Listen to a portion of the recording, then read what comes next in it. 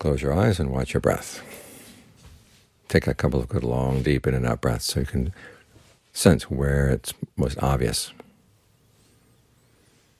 And then ask yourself if it's comfortable. If it's not comfortable, you can change. Longer breathing, shorter, faster, slower, heavier, lighter.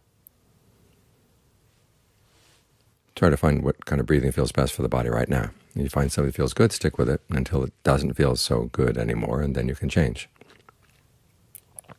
Try to keep on top of what's going on in the body and the mind in the present moment.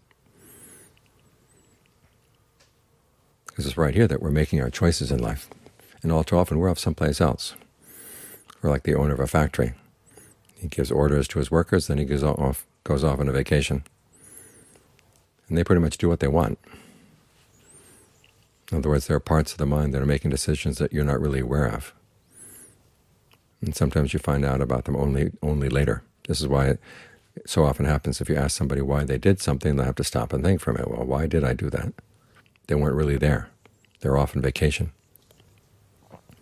Work is being done all the time, so you want to make sure the work is always being done well.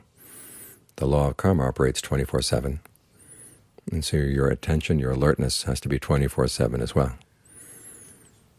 Now, to keep this up requires a sense of well-being. That's why we try to create this sense of well-being through the breath, so we can stay in the present moment, feel good in the present moment. It's like staying in your factory but having a really nice executive suite. And you go out and you check out in the different parts of the factory every now and then. But you make sure you have a home base where you can go when you get tired. You need some rest. You need some recharging of your batteries.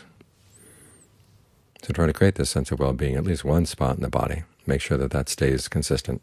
Anything else that may come in to disturb it, just think of it dissolving away, dissolving away. Don't let these patterns of tension build up. And that way you'll be more comfortably in the present moment, more steadily in the present moment. And it's when you're steady here that you can see the little things that happen when you were allowing your attention to be diverted here and there.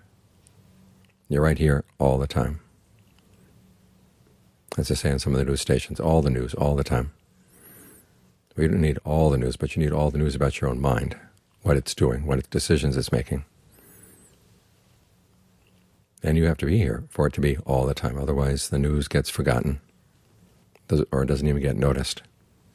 And you end up doing things that you wonder afterwards why you did them.